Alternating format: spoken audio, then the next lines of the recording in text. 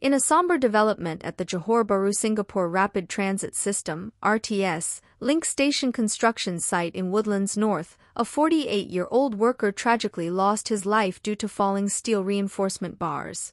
This accident, which occurred on the morning of June 27 around 9:30 a.m., serves as a stark reminder of the potential dangers inherent in construction work, especially on large-scale infrastructure projects like the RTS link. The incident took place during the installation of steel bars for a pile cap, a critical element in the station's foundation system. Without warning, the steel bars swayed and collapsed, striking two workers. Despite being promptly transported to Woodlands Health Campus Hospital, one of the workers, aged 48, succumbed to his injuries. His co-worker, a 49-year-old man, sustained minor injuries and has since been discharged. The Ministry of Manpower, MOM, has launched a thorough investigation into the incident, seeking to determine the precise causes and to ensure accountability. Concurrently, the Land Transport Authority, LTA, has mandated a safety timeout to reassess and bolster safety protocols at the work site.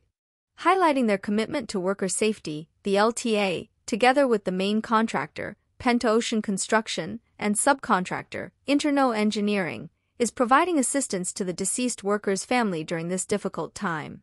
In response to the tragedy, MOM has suspended all steel reinforcement activities at the site to prevent similar occurrences while investigations are ongoing.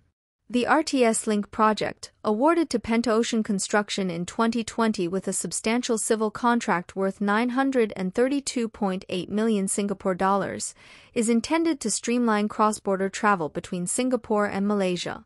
Upon completion, the system is designed to accommodate up to 10,000 passengers per hour between Woodlands North Station in Singapore and Bukit Cagar Station in Johor Bahru, with passenger services expected to commence by the end of 2026.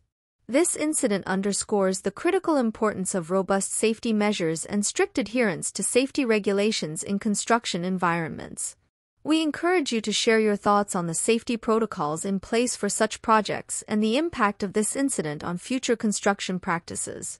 Please leave your comments below and let us know your perspective. If you found this coverage insightful, please like, share, and subscribe to our channel, 2230, for more updates on significant developments and issues. Thank you for tuning in.